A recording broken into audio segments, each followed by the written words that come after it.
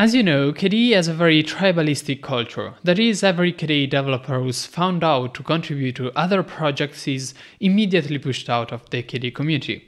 But then, how do you explain this?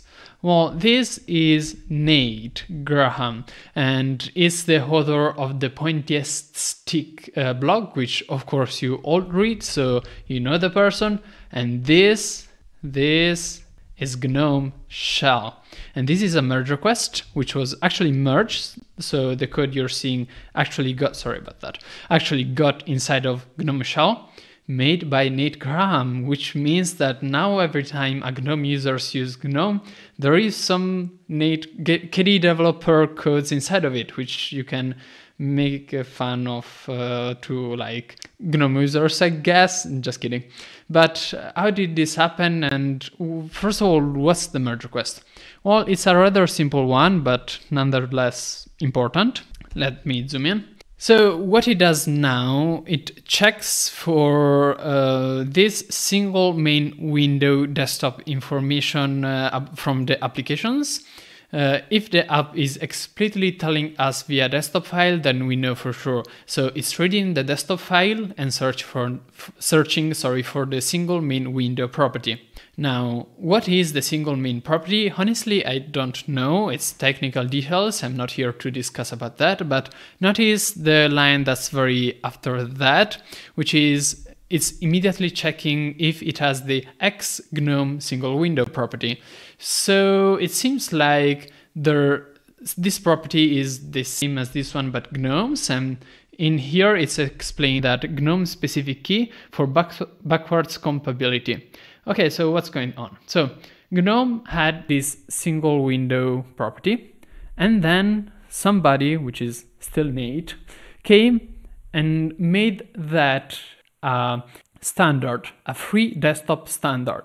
And what that means is that merge request, another, was created, this time in xdg specs, that says, look at here, there is a new property which is called single main window, as you can see here. And if true, the application has a single main window and does not support having additional one opened. This key is used to signal to the implementation to avoid offering a UI to launch another window of the app. This key is only a hint and support might be not present depending on the implementation. Okay, so if you have an application that can't be opened more than one time, like as an example, system settings, then these properties should be set to true. And GNOME did that, but to have that, they had their own property. And now that property, which of course could only be read from GNOME, really. I mean, technically KDE could read for the XGNOME variable property, but I mean, XGNOME property. Now it's a standard, it's just single main window, and everybody can use it. And that's really important. So you might rightfully ask, of course, my computer was going to sleep. It's a bit too soon, sorry about that. What's free desktop? So let's Google free desktop. Is this thing here. freedesktop.org hosts the development of free and open source focused on interoperability and shared technology for open source. Where was I? For open source graphical and desktop systems. We do not ourselves produce a desktop, but we aim to help others do so. And how do they do that? Through software and specifications. So the idea is there are some interoperability specifications that all desktops implement, or in theory should implement, that helps a single application to work well in more than one desktop. And that's really useful if you think about it, because of course the Linux ecosystem is going to have some amount of apps, and if that amount of app is split depending on the desktop environment you use, and is not going to feel as a nice experience to use apps from another desktop, then the actual amount of apps that you can use in a nice way will decrease. And if we want to be the Linux ecosystem and try to compete against Windows and Macintosh, we can't allow ourselves to do that. So interoperability specification, and look at how well I pronounce are really important, really. And in this case, the spec we've just seen is underneath the name of XDG spec. and as is declared here, XDG stands for Cross Desktop Group, which sounds cool. And there's a GitLab for that, which is where the merge requests were created. And in here, there's all of the specs, like to take an example, XDG specs. Inside of it, we get the system tree specs, the thumbnail specs, the trash or the MIME apps, which is I think like when you open an application, know which app to open that. Sorry, when you open a file, know which app to you open that file of. Kind of, I guess. That's how I see it, at least. Notifications, and notification spec is actually one that was already edited, I think, if I remember correctly, by KDE. Oh yes, I mean, look at here. David Faure, I'm pretty sure is another KDE developer. I'm pretty sure. Yeah, it's KDE. So as I was saying, there's lots of stuff here, and if I remember correctly, there should be some reply stuff. Of course there isn't, but somewhere something is with a reply to actually reply to notification, and that was initially implemented by Plasma replying inside of the notification itself, and that was upstreamed, if I remember correctly, and hopefully I do, to be a standard for other desktops to allow other desktops to also implement the feature to reply to notification without having them re-implement everything in their own property. Like, hopefully, I mean, something can always go wrong, but in theory, right now, it shouldn't be the X Plasma reply to all property, but rather the reply to all property.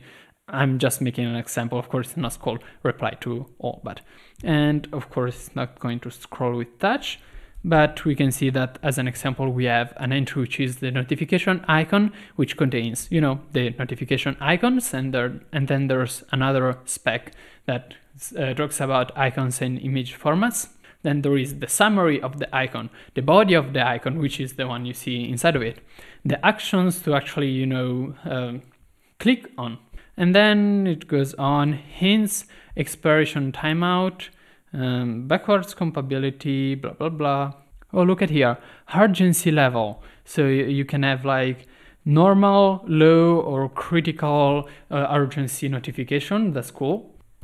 Okay, I was not going crazy. There was the notification add inline reply, which was a proposed change to the specifications made by Kebrolik, which is another KDE developer. As you can see, KDE developers are really interested in trying to make sure that standards are standards even in other desktops. However, the merge request was closed, and there are 37 messages about this, so probably there was lots of discussion on how to do this, and maybe something went wrong. I'm not going to go through 37 messages, but you get the idea. So you have a spec and a series of properties, the description of that properties, and whenever you implement something as a desktop, it is your duty really to go to the free desktop, as an example, specifications and make sure that they're updated to what they're doing. And if not, try to propose, at least try to propose what you're doing as a maybe better way to do things. And if you do that, other desktops can see that change of properties and try to implement their own. In this case, I think it's pretty cool that Nate Graham himself changed the specification, but also did a patch to GNOME to actually implement that specification, which was quickly reviewed and merged. I think that's cool. So to summarize it up, you can see that a KDE developer has made a patch to GNOME by making sure that it follows the free desktop specifications.